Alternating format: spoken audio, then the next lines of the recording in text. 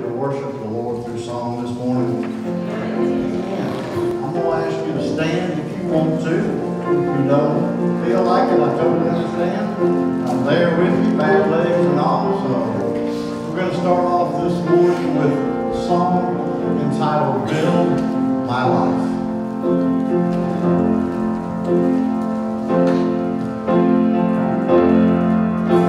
Worthy of every song we could ever sing,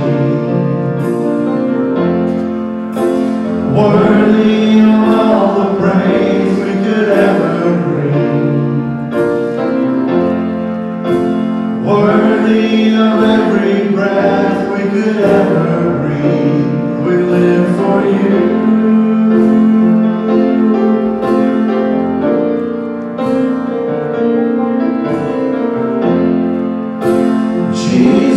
The name above every other name,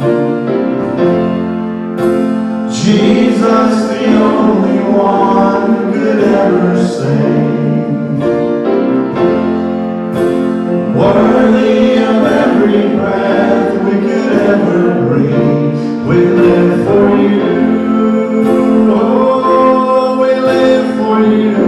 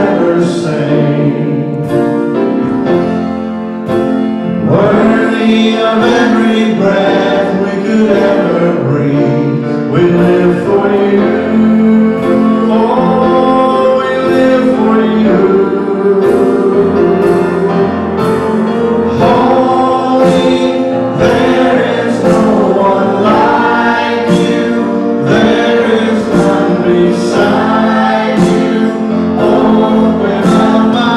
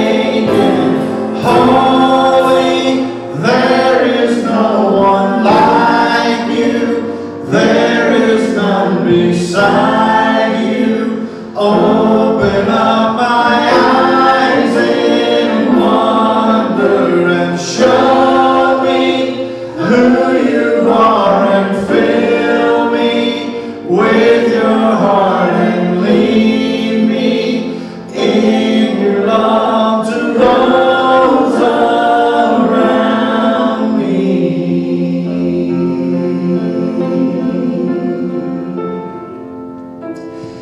He is my strength, my fortress. He's my salvation and my strength. The cords of death, they were surrounding me, but he heard my cry for them. He is my refuge, my high tower. He's my deliverer, so strong. The snares of death, they were confronting me, but he heard my cry for help. So I stand and trust, I stand in faith, I will not be shaken. So I stand and trust, I stand in faith, I will not be shaken. He is my rock, my shield, my fortress. He's my salvation and my strength. The cords of death, they were surrounding me, but he heard my cry for help. So I stand and trust, I stand in faith, I will not be shaken. So I stand and trust, I stand in faith, I will not be shaken.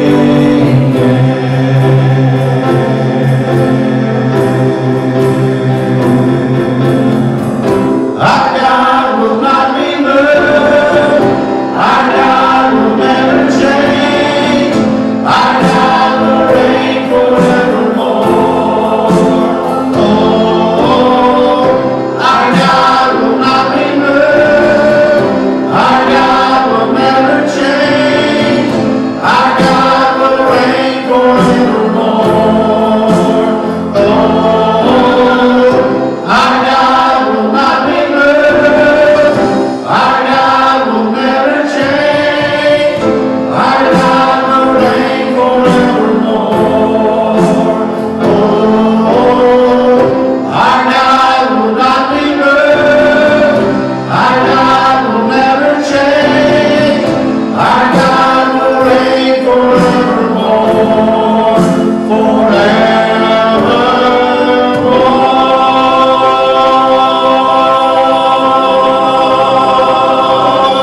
Give him praise this morning. Amen. You can see it. Well, good morning. Are you glad you're here today? Are you here under duress? Are you here because you have to come? Thank God. We're here because we're going to praise him. We're going to listen to him this morning by his Spirit and through his word. So I want to say it's good to have Keith back today. Give us a report on Gail, Keith. She may come home tomorrow. Depends on. Praise God. A lot of prayers been going up for her and for you, brother. And that's just great news. Well, I appreciate it. Believe me. Well, you're more than welcome. It's part of our responsibility and part of our right and privilege to be able to do that, to pray for each other. So I'm going to ask you today to just focus on the Word of God for a moment before we go any further. I'm going to read you a verse out of John chapter 12, verse 26. If anyone serves me, he must follow me. And where I am, there my servant will be also. Who will you follow? Who are you following? Who are you serving? Because we can't follow without serving, and we can't serve without following. And it says there that when we do that, we'll be where Jesus is. For where I am, there my servant will be also. If anyone serves me, the Father will honor him. And so we ask ourselves the question this morning, who will we follow? Who are we following? And the truth of the passage here is that the true servant serves where God is working. Blackley brought that truth back to us and set it before us, and we're truth. A true servant of God follows him and then is able to serve him in his power where he is working with his Spirit. Now that's what I desire for this church, and I know that that's what many of you desire. And so to do that, we have to do what? To serve him, we have to follow him. Follow him. So let's pray together. Our God, we come with the privilege of worship today and with the fruit of praise on our lips. I thank you for who you are. I thank you, God, for what you've done. I thank you that you never change, for your promises. God, that you hold us in your hand.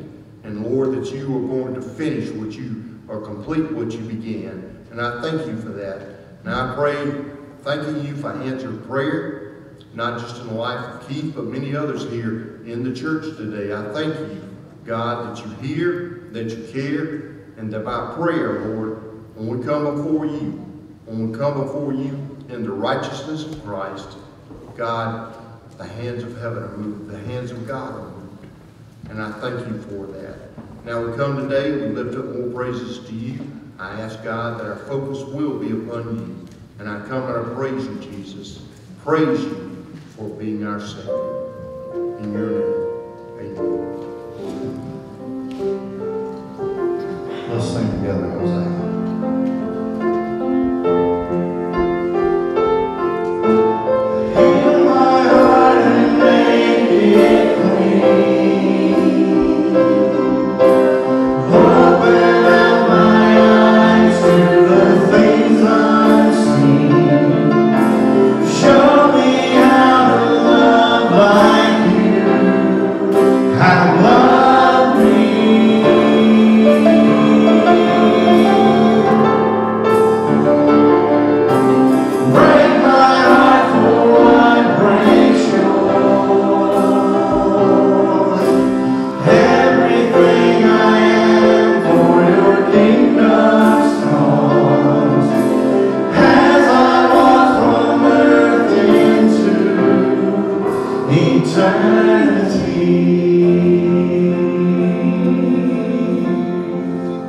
Well, we seem to be having some technical difficulties. I've read this. I'm in a part of a group on Facebook of other worship leaders, and they've had a lot of complaints this weekend of Facebook cutting out, and it just cut out on us back there. So we went back to try and bring it up, and are we still no sound? Okay. Just go ahead and end the live streaming. All right. Well, you know, Satan's in it. He's going to try and mess everything up for us, isn't he? Amen. But our God will overcome. Let's all stand together as we sing about our friend, Jesus Christ, friend of God.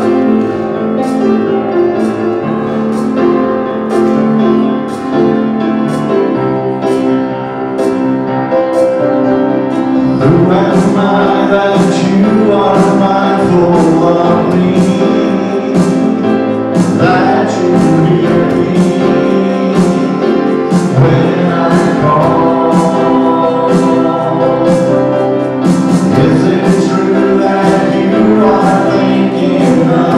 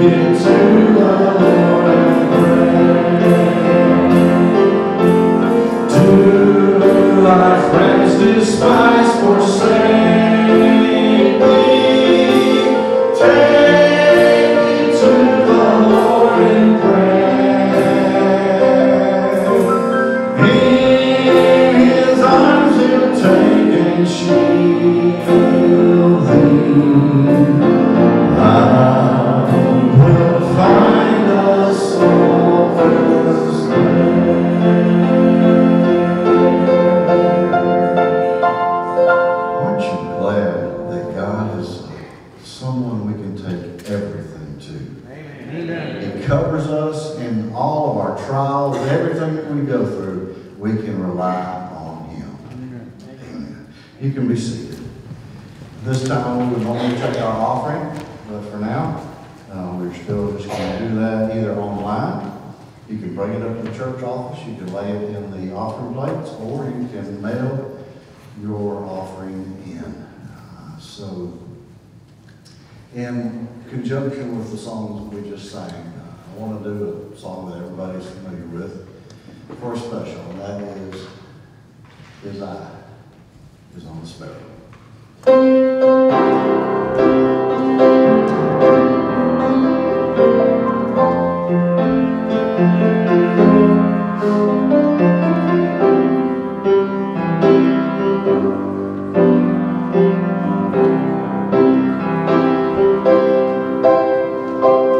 Why should I feel discouraged? Why should the shadows come? Why should my heart be lonely and long for heaven and home? When Jesus is my portion, my constant friend is He. His eyes on the sparrow, and I know He watches me. His eyes on the sparrow, and I know He watches me.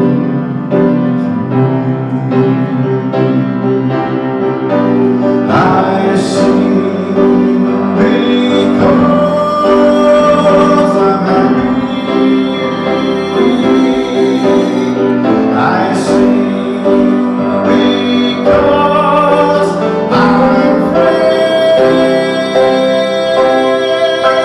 For His eyes on the sparrow, and I know He watches me.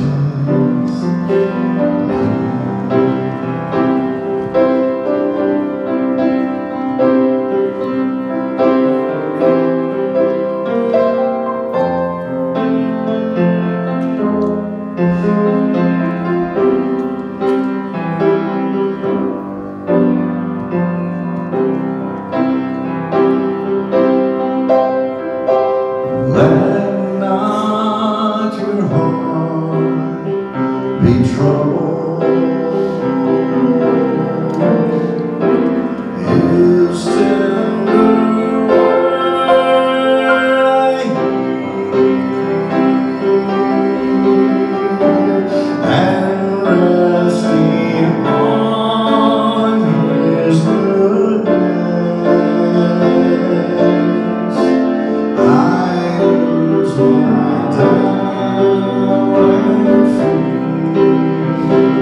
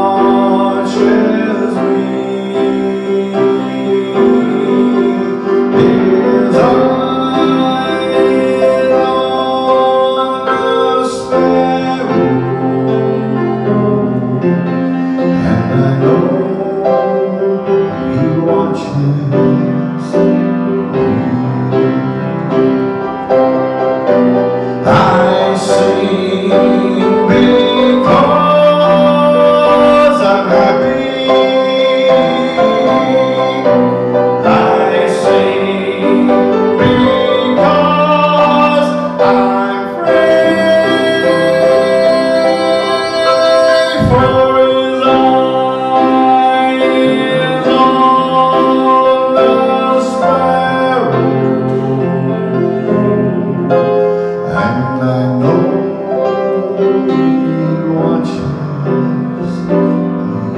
Stand and sing it with me.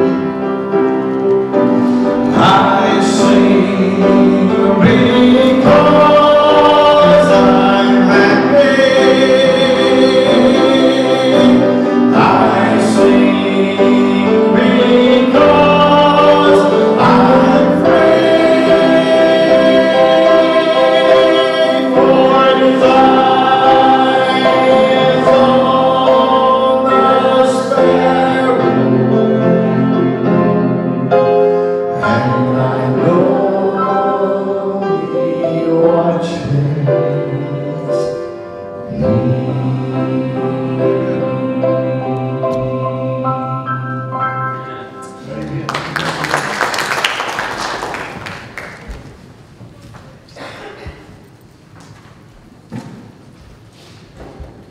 Thank you, Brother Chuck.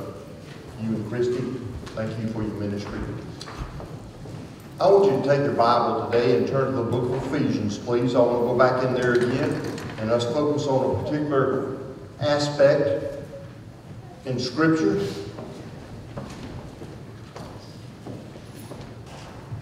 We're going to continue talking about the amazing grace of God. Ephesians chapter 2. Paul said in the book of Romans that we are to awake to grace. That means we're to be alert. That means that we're to pay attention. And we're going to look at, once again, grace. Now, let's read, if you will, in Ephesians chapter 2, verse 8 and 9. I'm going to ask you to stand again, thanking God for His Word. Ephesians 2, 8 and 9. For by grace you have been saved through faith, and that not of yourselves. It is the gift of God, not as a result of works, so that no man may boast. Now, Father, we come and we don't come in pride, we come in praise. Lord, the amazing grace you've given us. All of our lives, Lord, and for all of eternity, we'll be trying to fathom you and the gracious God that you are and what you've done for us. And I pray that today your word will find lodging in the hearts of your people. Lord, my heart, the hearts of those listening. And Father, I do not come in my power, but I pray that you will be with me.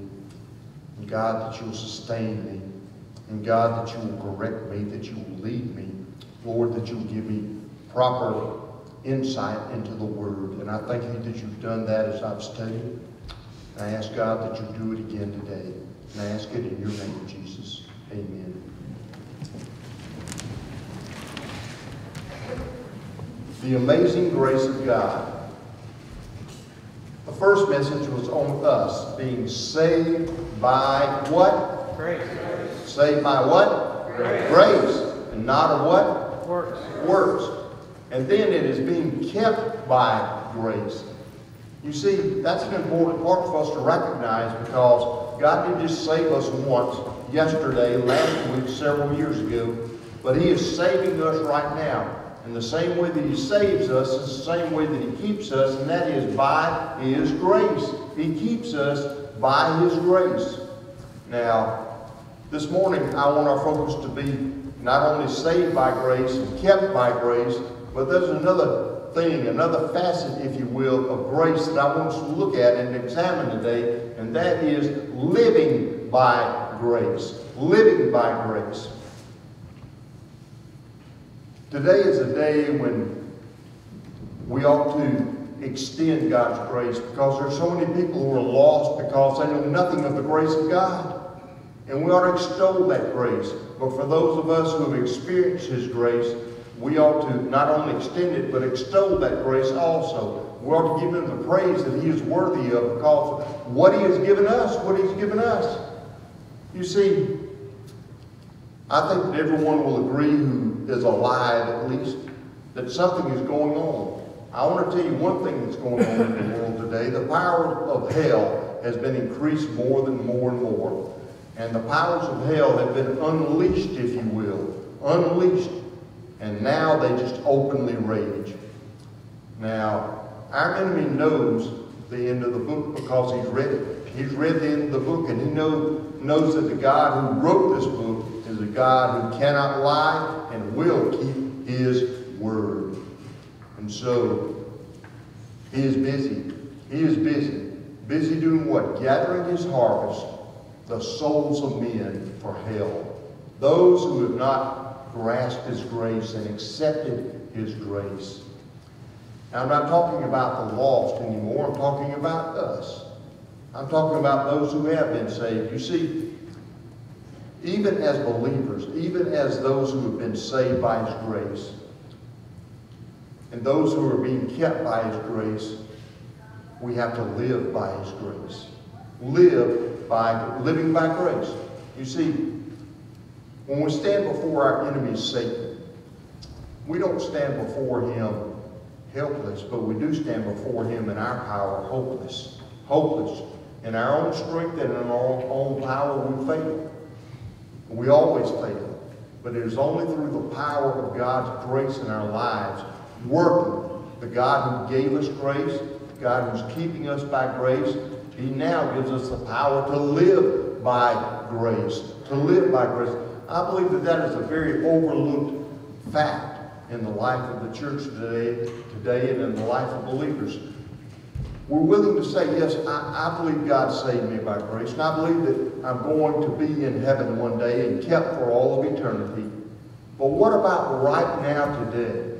Are we living by grace? Living by grace because it's part of what God has done for us. You see, it's only God's grace that frees us from the power of sin and from the eternal sentence of undying death in hell. And it is grace that God has given us for salvation. He's kept us by grace and is keeping us by grace. But he's given us grace to live by. To live by. And so often we put that to the side. We don't think it's important. It is extremely important. It is the key to being able to have a victorious Christian life. To live by grace. Now we have to learn that. And it's a process. But we can't ignore it. You see, today I want to focus on this facet of grace, the grace to live by. You go into 1 Peter 4:10, and it talks about there the manifold grace of God. That means different layers, different parts of grace. It's like a diamond. A diamond has different facets to it. You look at it, and then it turns a little bit, and you see another glimmer. You see another truth. You see the beauty of the diamond. While it's still the same diamond, there is a different facet to it. And today I want to focus on that, on this diamond that we have. It's called grace, grace, grace. Now, we've talked about before living by grace. Last week I preached on that. I'm going to continue it this week because last week we looked at, we've been adopted by grace, adopted by grace. We've been accepted by grace. And today, I want us to focus on we advance by grace. In our lives, we grow in grace and being able to apply it and being able to express it to others. And we have to advance in grace. You see the first two, they're all of God. Adopted by God, accepted by God. It's all of God. But advancing in grace is both God and us. God and us. We think, well, God, just do this in my life. Just do this. And God's saying, we will do it. And I will help you. Well, we can't separate our responsibility from the rights that we have and from the God that gave them to us. Now, I want you to turn, if you will, to Galatians. While the primary text is Ephesians 2, I want to look at something in the book of Galatians that brings this point home that we are to advance by grace. Galatians chapter 1. And you say, well, why would you go to Galatians? Well, it is another part of Scripture that tells the truth that we can only advance by grace. And it is also deeply connected to Ephesians, and I'll show you that in just a moment. You see, Galatians 1 through 3. I'm going to look at several passages, so read them in your Bible. Paul, an apostle, not sent from men, nor through the agency of man, but through Jesus Christ and God the Father, who raised him from the dead, and all the brethren who were with me, to the churches of Galatia. Paul's introducing himself, and he's saying, these are the words of God, moved by the Holy Spirit, inspired by him. Verse number 3, grace to you, and peace from God our Father and the Lord Jesus Christ. He's saying, remember the grace that you've received. Remember the peace that God gave you. Now verse 6. I am amazed that you are so quickly deserting him. To desert Jesus is to desert grace. To desert grace is to desert Jesus, who called you by the grace of Christ for what? A different gospel. A different gospel, which is really not another only. There are some who are disturbing you and want to distort the gospel of Christ. But even if we or an angel from heaven should preach to you a gospel of what? Of grace, contrary to what we have preached to you, he is accursed. As we've said before, so I say again now. If a man is preaching to you a gospel contrary to what you have received, he is to be accursed. Go to chapter 2. Galatians chapter 2. Verse 21.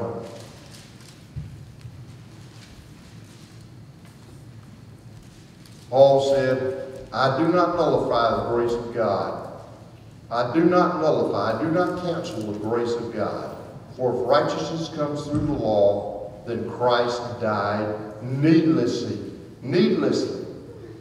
Paul said, I have not forsaken grace. Chapter 3, verse 10 and 11.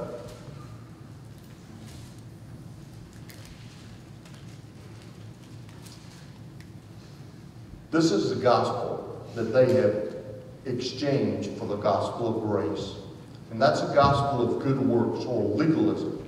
He says, for as many as are the works of the law are under a curse. For it is written, cursed is the one who does not abide by all things written in the book of the law to perform them. In other words, you want to live by the law, then if you break one law at all, every one time in your life, you are accursed. Now, for those that are lost, it means cursed unless they receive Christ. For those who believe and have received Christ, it means cursed as far as all of the blessings being withheld from us that God desires for us that comes through grace. Verse 11, now that no one is justified by the law before God is evident, for the righteous man shall live by faith. Now go to chapter 4. Chapter 4, verse 9. But now you have come to know God, or rather be known by God. How is it that you turn back again to the weak and worthless elemental things to which you desire to be enslaved all over again? You observe days and months and seasons and years. Paul is saying it is not by your works that you are saved. Look at one more verse, chapter 5.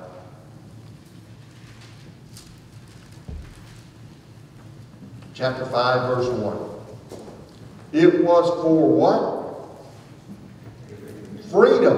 It was for freedom that Christ set us free.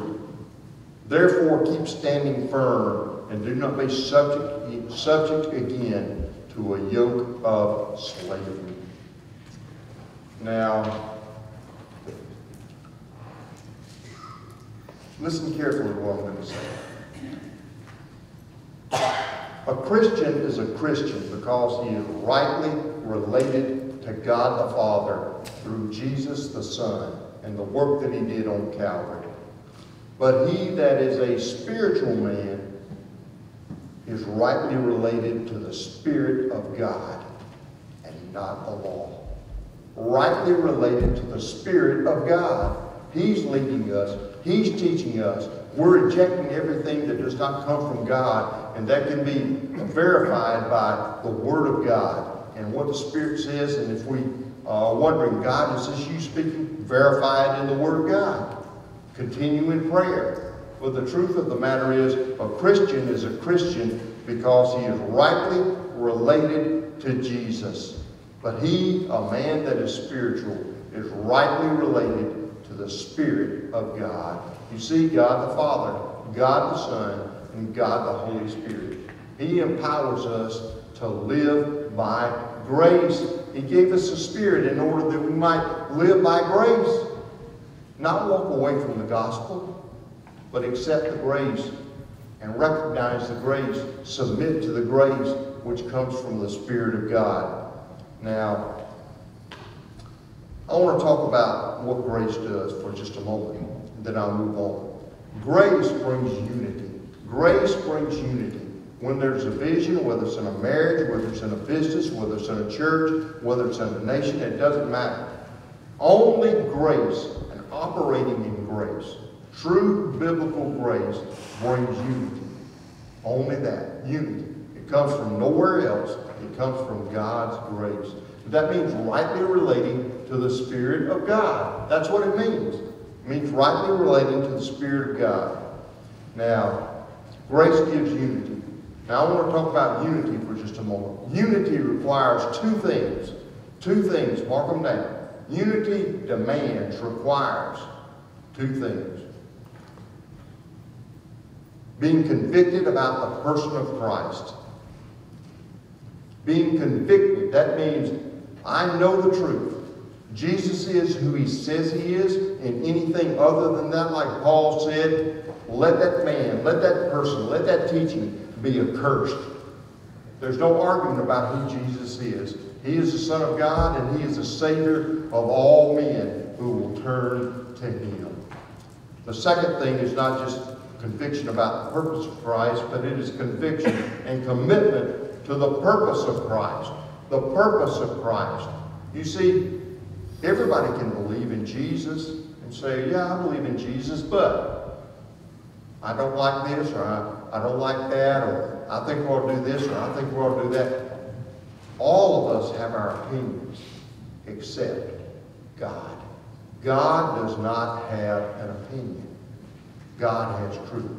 And we have to be committed to the purpose of Christ. Now, I won't go into the purpose of Christ. Most of you understand what I'm saying already. But we need to examine ourselves and see, am I following the Spirit? Is he leading me into unity? Am I arguing about the person of Christ? If so, I'm wrong. If I'm arguing about the purpose of Christ, then so I'm wrong.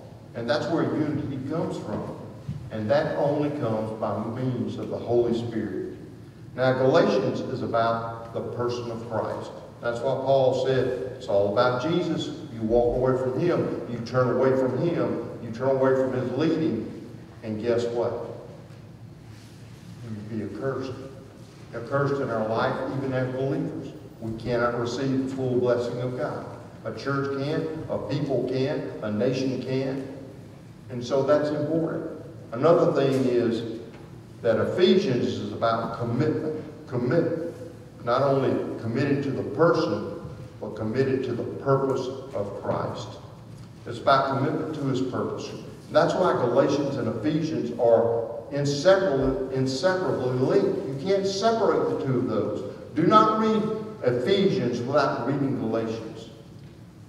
Galatians is connected, as all of the Scripture is, but very much so with Ephesians and Galatians, Galatians and Ephesians. You say, well,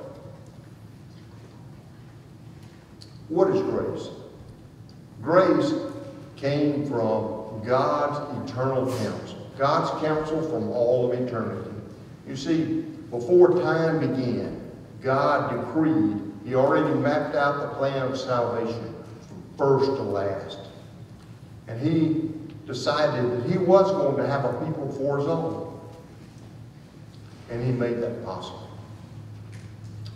Now, it's also man's condition from Eden has to be considered, because there, and from there, from Adam, And because of Adam, and because of sin, and then because of every man's sin, we're spiritually dead. Left to ourselves, we would never choose God's way. God enables people to respond freely to the grace that He's given us in the Lord Jesus. That's what the Holy Spirit does. Why? Because He's wanting to lead us into learning about grace, God's grace to save us, to keep us, and to live by in our lives. That's what He's after. That's what He's trying to teach every one of us. And then grace is about God's commitment for everyday life. And that's what I want to focus on today. The Holy Spirit allows us to live in grace today. In grace today. Now, what I would do is I would say to each one of us, we need to do a study on graciousness and on what the Bible says about grace and graciousness as brothers and sisters in Christ. That is very vital because it tells us whether or not we are living by grace through the Spirit. Now, with the adoption of the 13th Amendment, slavery was legally abolished. And that word went out all across America. That the slaves were officially set free. But it was on New Year's Day, 1863, when the Emancipation Proclamation was made public. But it was not until December of 1865 that it was made into law. Now, when that happened, what happened? Word began to sweep all the way from Capitol Hill down into the valleys of Virginia, down the back roads of the Carolinas, into the plantations of Georgia, all the way back to the back bayous of Louisiana, echoing off the cypress swamps down there. And what did it say? It says the slaves have been set free. Should be a great shout of triumph, but it's not triumph to many. You see, it was a tragedy. A tragedy because a war had been fought, an amendment to the Constitution was now law, and men and women that were once enslaved and sold as property, they were set free. They were legally emancipated, freed. Yet, amazingly, many continued to live in fear, squalor, and slavery. Shelby Foote, he wrote the great monumental work on the Civil War. Listen to what he said. He said that slaves remained locked in a caste system of race etiquette as rigid as any he had known in formal bondage. Every slave could repeat with equal validity what an Alabama slave had said in 1864 when he asked what he thought of the great emancipator whose proclamation went into effect that year. And he said, "I don't know nothing about Abraham Lincoln, except that they said he set us free, and I don't know nothing about that." Many people, believers, we know the decree has been given to us, but we still choose to live in slavery. Why? In slavery to legalism, works, trying to please God, every way in the world other than grace, Now, guess who loves that? Satan loves that. He loves it. He loves it when we go from grace back into legalism and law and works and our effort. You know what we ought to give our effort to? Lead me, Lord. I surrender to the Spirit.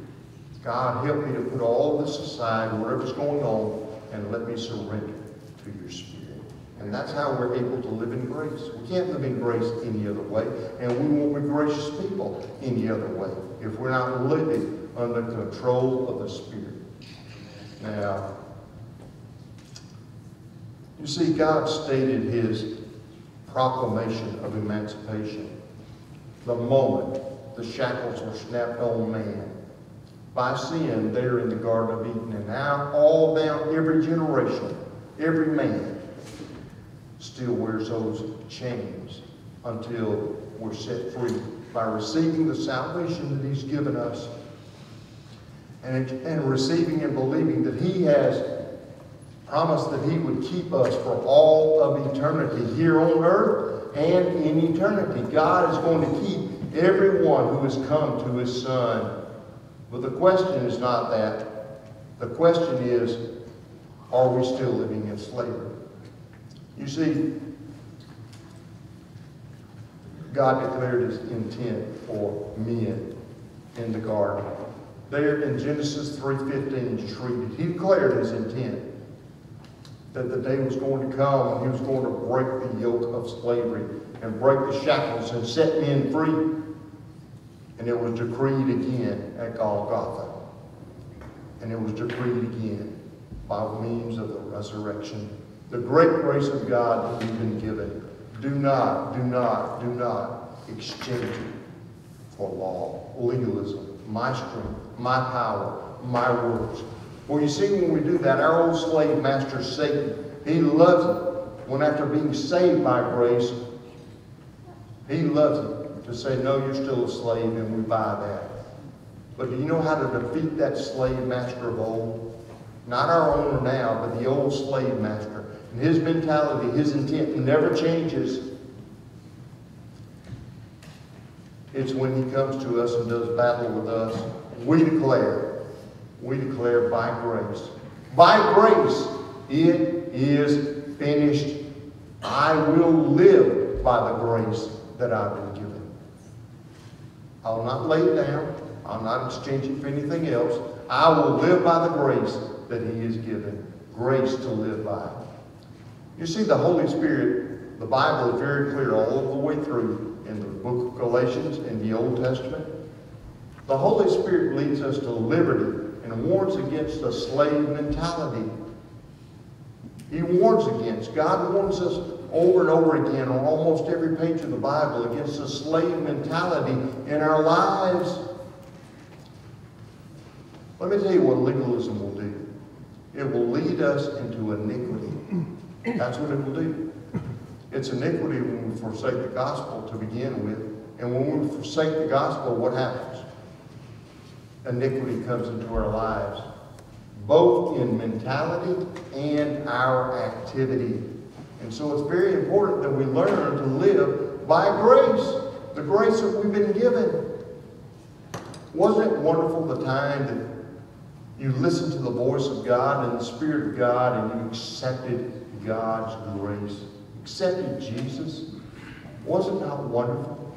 Was it even wonderful when we come once again and say, God, I accept the grace that You gave me in salvation and keeping me. But God, today I come and I accept the grace. I've walked away, I've forgotten it. I accept the grace that You give me to live by every day. This day, I accept Your grace, God. And that grace is not something that just happens. When we come in accordance and in obedience with the Holy Spirit of God, He gives us that grace and He performs that work more in our lives. And He leads us to what? Liberty, not iniquity. He leads us to freedom, not activity, not at all. Let's do a comparison for just a moment between the law and grace. The law. It was given by who? By who? Moses. Ultimately God, yes. But Moses, it came through Moses. Grace and truth came by who? Jesus. Grace and truth came by Jesus. The law says, do this and you will live. Grace says, live and then you will do. The law says, pay me what you owe me. Grace says, I forgive you of all debt paid in full.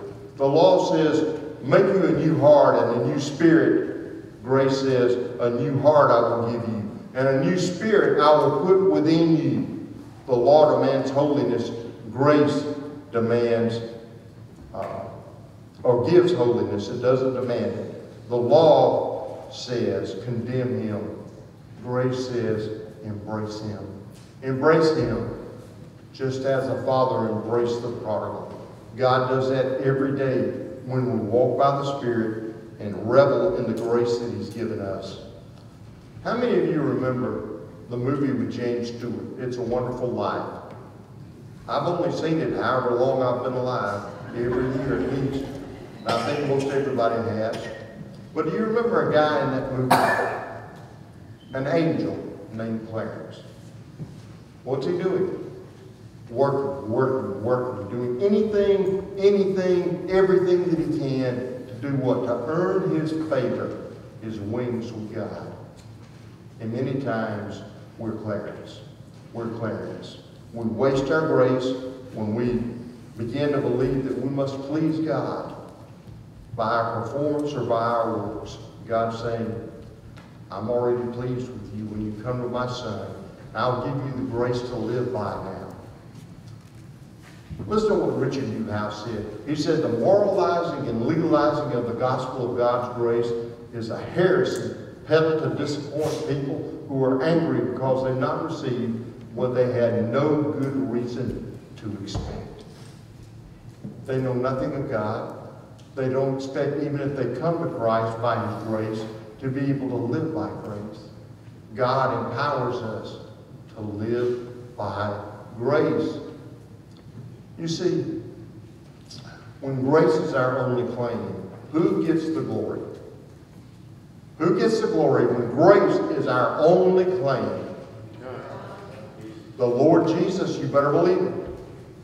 The one who went to the cross, the one who paid the price for our sin, the one who rose from the dead, the one who ascended to the Father, accepted by the Father, accepted by God, accepted.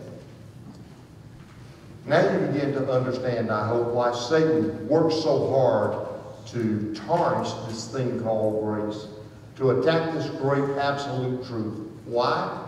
Because, you know what? It leads to a do-it-yourself. You get the glory. We get the glory. That's what it leads to. It turns into that kind of religion rather than a relationship. And it turns us, rather than being the saints that have been set free and that are living by grace, kept by grace, and able to live by grace, it turns the saints into slaves once again. So the next time I speak, you speak, we speak, the next thing I do, you do. You know what? We need to ask, oh Spirit, is this of grace? Is this of grace? Put up Matthew 23:4, please. Matthew 23:4.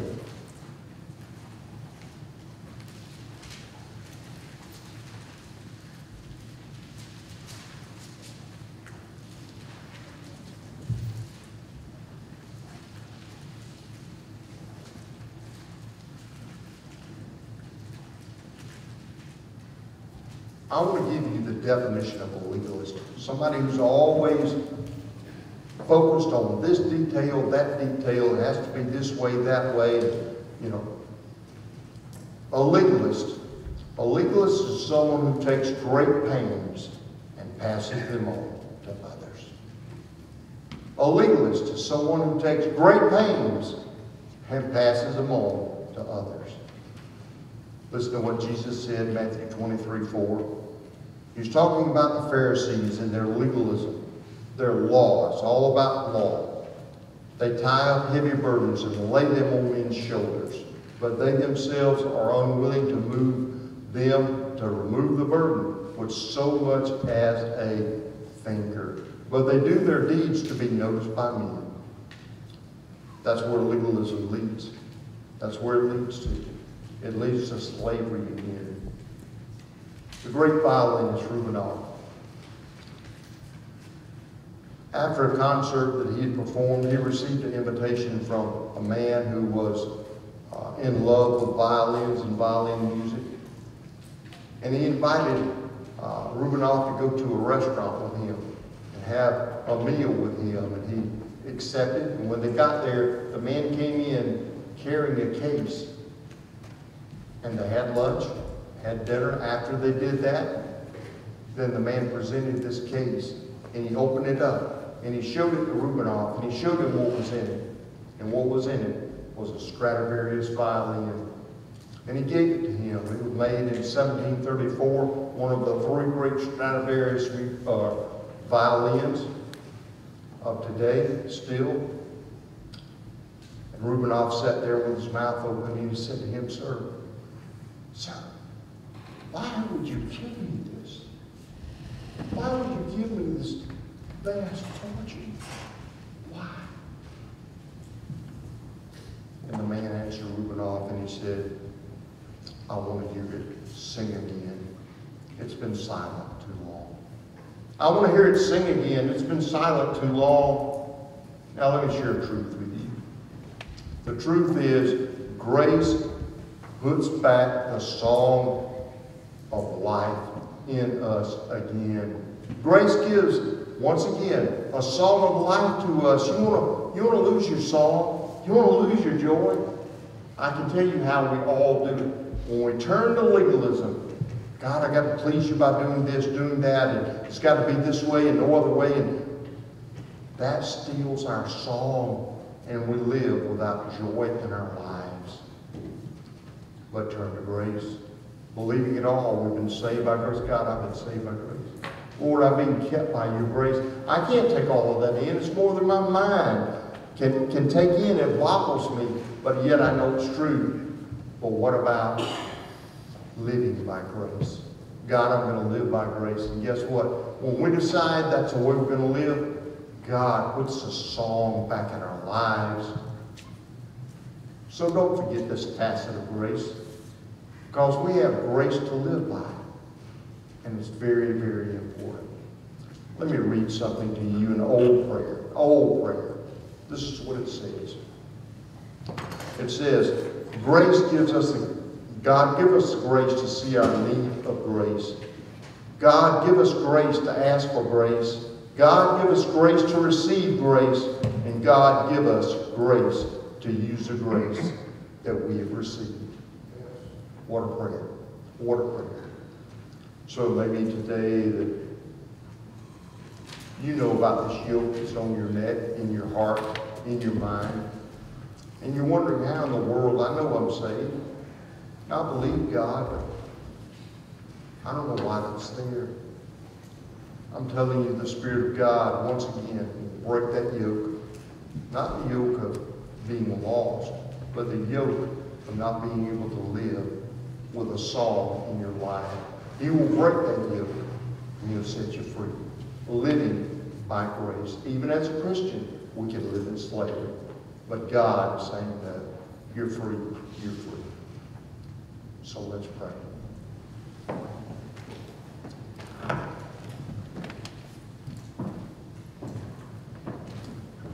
God, as we come today, what can we say?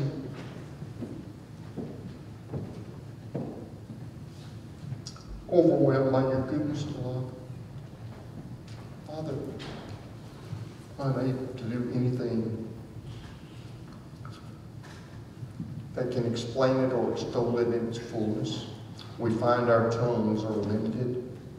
God, our mind is limited when it comes to this thing, this great monumental thing you've done called grace and emancipated us. Now, Lord, I come and I know that we all struggle every day with things in our lives, and some of those things are habits that we've gotten into without even recognizing it. But we know that our song is not as strong as it was when we came to you to begin with.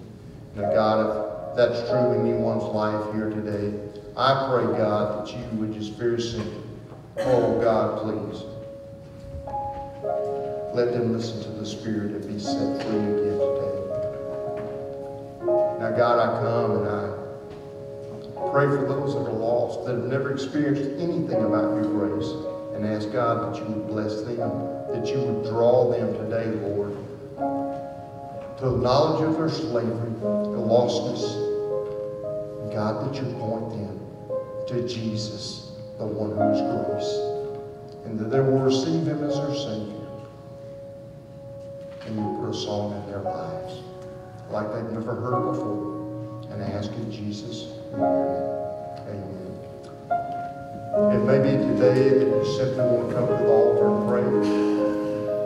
Whatever God's leading you to do. But there are those, and I don't know who you are, I don't But I know because I know that I get there many times, living in works and legalism, without even recognizing it's an easy thing to go back to. It's the old nature inside of us. Once again, trying to please God by I. And it may be today that you say, God, I confess that. And I ask you to forgive me of that and put the song back in my life, the song of grace. Won't you come?